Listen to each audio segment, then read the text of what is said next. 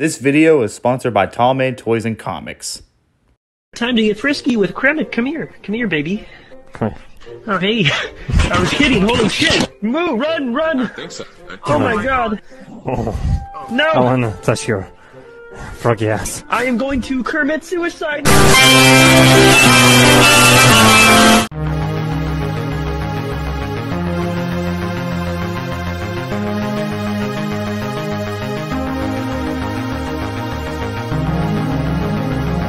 For anyone that grew up in the late 90s, do you guys remember seeing this logo pop up? Believe it or not, there was a time when the Jim Henson Company made a deal with Sony to make some of their movies. After the financial flop that was Muppet Treasure Island, both Columbia and the Jim Henson Company made a 12-year deal on making movies and other Muppet projects.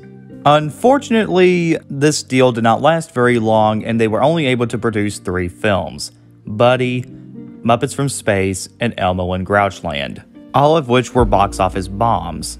Now, this wasn't the first time a Jim Henson film was released by Sony. The Muppets Take Manhattan and Labyrinth were released before these 3 films, but this would have been the first time that the Jim Henson Company would take a different direction with their films. But that was not meant to be. So what is there to talk about? So today, I'm just going to give you guys my opinion on these 3 movies. Now, if you guys do or do not like these movies, that is fine. Just remember that this is all just my opinion. So our first movie on the list is Buddy. Now, I will admit this, Buddy was a movie that I barely grew up with. The other 2 I have a more nostalgic connection on, but this one I barely heard anything about.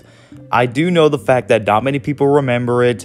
It's very hard to find, and that the movie bombed at the box office, which there's reasons to that, but we're going to get to that. From what I can gather, it is based on a true story, as what the movie implies, but I could barely find any information about this movie at all. This was made at a time when animal movies were popular, so I guess Sony wanted some of that family-friendly animal movie pie, if you know what I mean. And I may go a little ahead of myself when I say this, but Buddy is my least favorite of the 3 movies, in my opinion. It's not the worst, it's just not a good movie.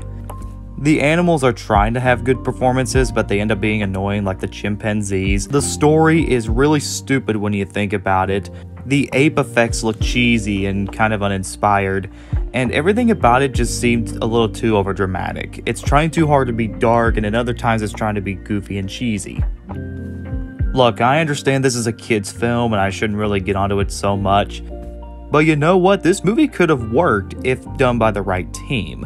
You know, instead of the Jim Henson Company, you could have gotten someone that's really good with drama or comedy, like, say, oh, I don't know, Don Bluth or Disney. I think they would have done a much better job with this film than Sony and Jim Henson Company. Not that the Jim Henson Company can't do good drama or good fantasy or good comedy, it's just not with this sort of story that they're telling. But enough of that. Our next one on the list is Muppets from Space. I will try to get into more detail about Muppets from Space because technically this and Elmo in Grouchland I actually am more nostalgic with, so I'll try my best to keep a little more history in both of these movies. Though out of all 3 of these movies, Muppets from Space had the worst production. You see, the movie had a very completely different story. It was supposed to be involving Kermit getting kidnapped by aliens and the Muppets going to save him. Unfortunately, that story got scrapped. The movie was supposed to be also directed by Randall Kleiser, the director of Grease and Flight of the Navigator, but the company thought his vision wasn't creative enough for the project, so they replaced him with Tim Hill, who would go on to direct a lot of bad stuff. The movie was also slated for a February 2000 release. However, for some reason, Sony took the release date from February 2000 to July of 1999. So this was supposed to be released after Elmo in Grouchland, for some reason. And of course, just like Buddy, it ended up as a box office bomb. But that was because of the competition it had to go against at the time and the lack of advertising. Well, that explains a lot, doesn't it? Now, as for the movie itself, it's actually my favorite of the 3. It's not perfect by any means. It's definitely not as good as, say, the Muppet Movie or the Great Muppet Caper, but it's still a fun Muppet movie for what it is. The humor wasn't bad, and the acting was okay. And I thought that they were at least trying with the story, even if it felt pretty weak. So I thought it was fine. Though I do understand why most Muppet fans are split. The story doesn't know where to go with itself, some of the humor is hit or miss, and yeah, some of the cameos are not as clever as the ones in most Muppet films. But if you are very curious and if you just want to see a very 90s Muppet film, I say this is a fine rental. Do I think it's great? No, but personally, I say go check it out. I think you'll find at least 1 or 2 jokes that were at least worth the time when you're watching this. And now for the last film on our list, it's Elmo in Grouchland. Now, much like Buddy, I was not able to find much production issues or anything involving its production, but I do know for the fact that because of Elmo's popularity, they just had to give him his own movie. Elmo was everywhere around the mid to late 90s, so why not make a movie out of him? Now, as far as this movie goes, well, I find it to be somewhere in the middle. It's not as bad as Buddy, but it's definitely not as fun as Muppets from Space. And I know that I'm going to get a lot of flack for this. I actually prefer the movie Follow That Bird over this film. Let's start off with the good stuff. I actually really like the puppetry in this film. It's visually nice. It looks really well done. The puppetry on the characters and the other Muppets look fantastic. And yeah, everybody's acting is pretty well done here.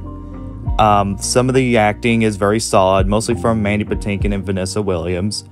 And I do like the fact that they are at least trying to do something cinematic while also not just being another episode of Sesame Street. Kind of like Follow That Bird. But with that said, there are some problems that keep me away from loving this film.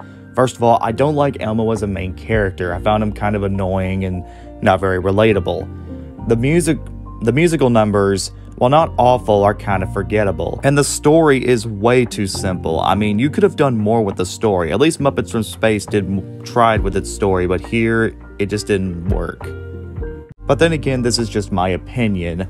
Kids will probably love it more than I did, and I'm sure there's a few people out there that still like it, but for me, I say I'd watch Follow That Bird again. And of course, just like Muppets from Space and Buddy, this of course became a box office bomb. I don't find that shocking at all. And because that all 3 of these movies bombed, the Jim Henson Pictures has not been making anything ever since. There were plans to make more Muppet-related films, but they all ended up getting canceled. But that's really kind of a shame because I would have loved to see more movies come out of this company. Now, the good news is the Jim Henson Company still makes movies, but they're not called Jim Henson Pictures. They're just called the Jim Henson Company. So, overall, guys, I can understand why this didn't do so well. This Sony and Muppet deal was doomed from the start. Maybe if these movies had better marketing and maybe less production issues, this could have actually worked.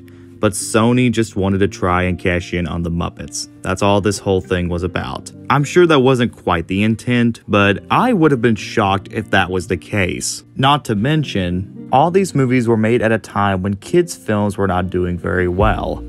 The only company at the time that was actually doing well making movies was Disney. But even if Disney released these films, I don't think that would have been a high bar for the company. We can always remember a time when Sony made one of the biggest deals in Muppet movie history. It's kind of a shame that this company didn't do more films after that, but you know, at least things have gotten better for the company. Also, I just want to say thank you guys for 50 subscribers, and I can't wait to see how far this channel will make me go.